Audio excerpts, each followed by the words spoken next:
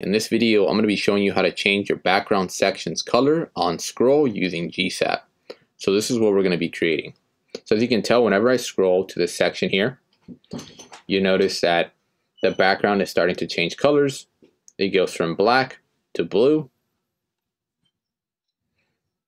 And that is basically what we're going to be creating. It works great on desktop and mobile, so you shouldn't have a problem with that at all. If you guys end up enjoying this video, make sure to like it for the YouTube algorithm. And if you haven't subscribed to the channel, please consider subscribing so you don't miss out on any of my videos.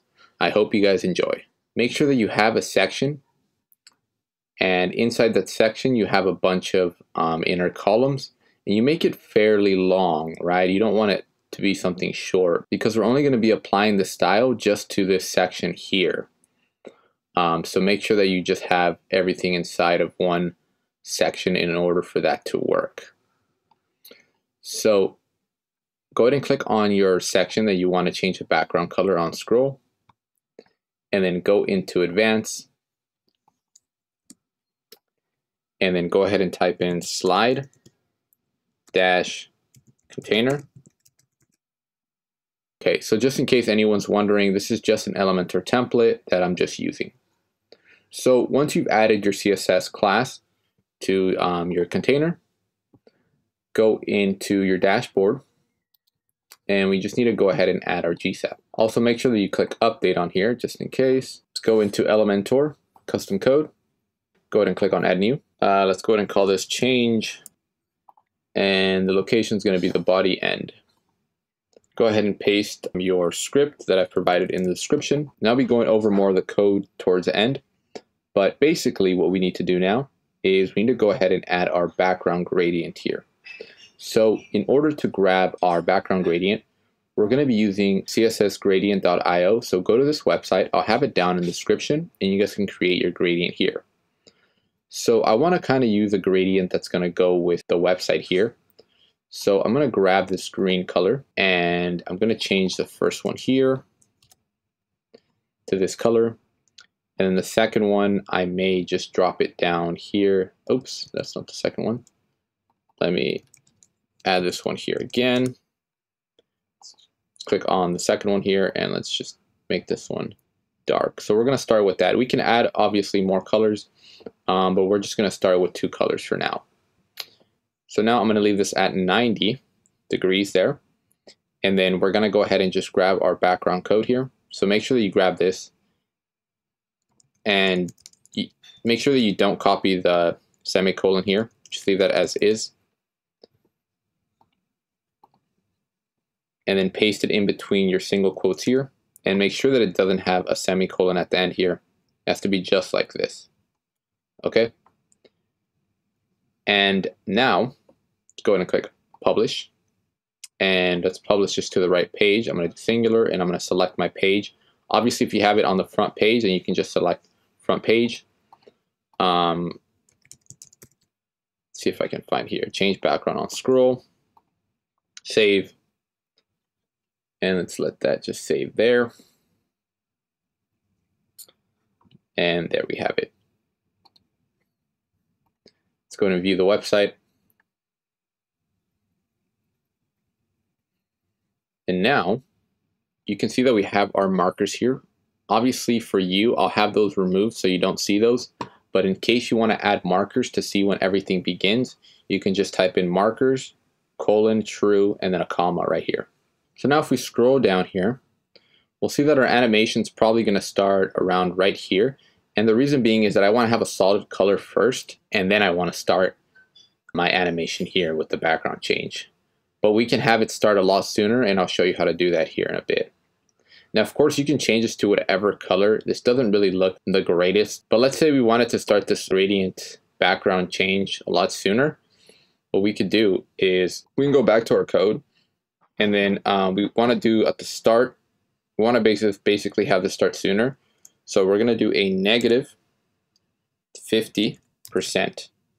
So what that's going to do here is it's going to shift our start higher up, so we start this a lot sooner.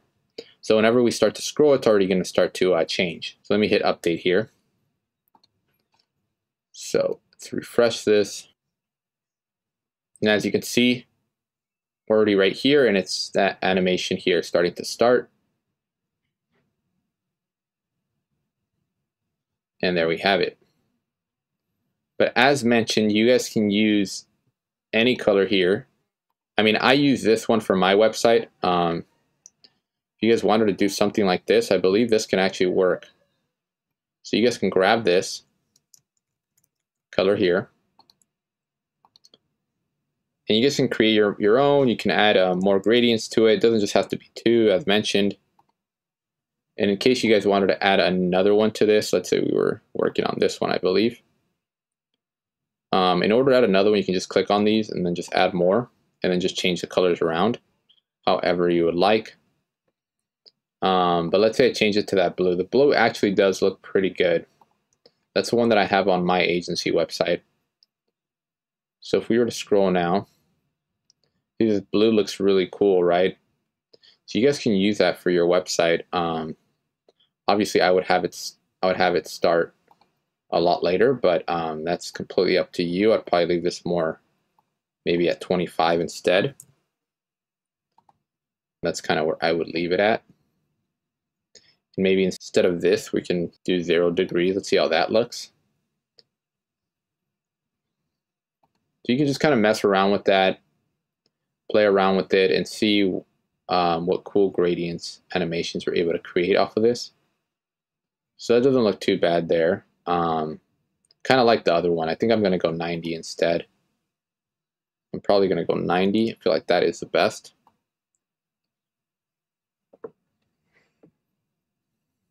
But it just depends on what you want to achieve, because as you can tell, it completely changes the color here, switches back to that color here. So really just depends on what you want to do with that. Now let me go over the code here a little bit, just so then you guys understand it. I kind of went through the markers here already, so you guys should be fine. I also have a bunch of videos on GSAP. So basically, just in case, this start marker is this one here. So it's 25%, negative 25% above my section here. If I were to remove the negative and I just did 25%, it would bring it down 25%. Our marker here that's stuck to our scroll bar, that's the second one that we have here, and we have it set to the center. But you can maybe do 25% negative. It'll bring our marker up a little more, or you can just do 25% without the negative and it'll bring it down. And you kind of get the gist of it. You can also do top and bottom, so I can do bottom on this one and it'll bring my marker down. And then, so let me go over basically everything here. So then we have a function here. It's just going to check if GSAP is loaded here. If it is, then it's going to start to activate our function here that we have here. Then our function here, we have a slide background that we're triggering here. And basically, we want to go ahead and target the section. That's going to change the background here. We're going to start a scroll trigger. It's going to trigger on our same slide container that we added earlier. It's just this one here. And we have our start, our markers, which I'm going to remove because I don't need that for you guys. And then we have a scrub, which is just going to tie our scroll bar to our animation. And then we have our style of a background, and we're doing a linear gradient. And we got that from here. And we just copied it in, and then we just added a duration, of course. But you can change the duration. You can do 0.5. You can do 2. Just depends. And then we just have our script to GSAP. And that's pretty much it. If you guys do want to learn more about GSAP, I highly suggest going through my channel. I do have a playlist on it, and you guys can view more videos on that. So if you guys have any questions, just comment down below, and I'll definitely try to help you guys out. And if you guys haven't subscribed to the channel, please consider subscribing so you don't miss out on any of my videos. Thanks for watching.